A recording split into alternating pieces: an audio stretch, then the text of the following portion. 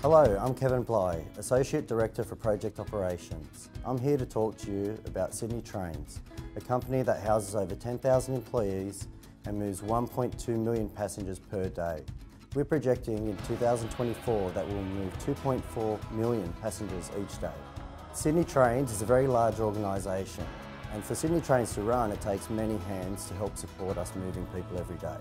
We have areas which require construction work, which take on apprentices and different streams. We also have the operational teams, which are people that work in the signal boxes and all the people that it takes to move the trains around the network.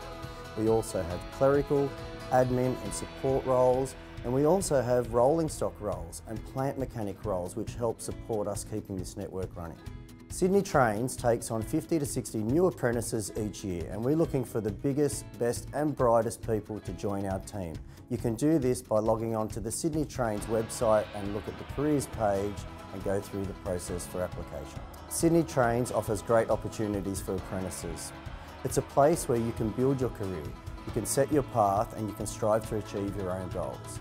Sydney Trains is a very diverse organisation, and we have an open door policy on recruitment. So whether you're male or female or from any background, we encourage you to come and work for Sydney Trains and apply for one of these apprenticeships. I've learnt from personal experience that Sydney Trains is a very supportive place to work, and we want you to come and work with us.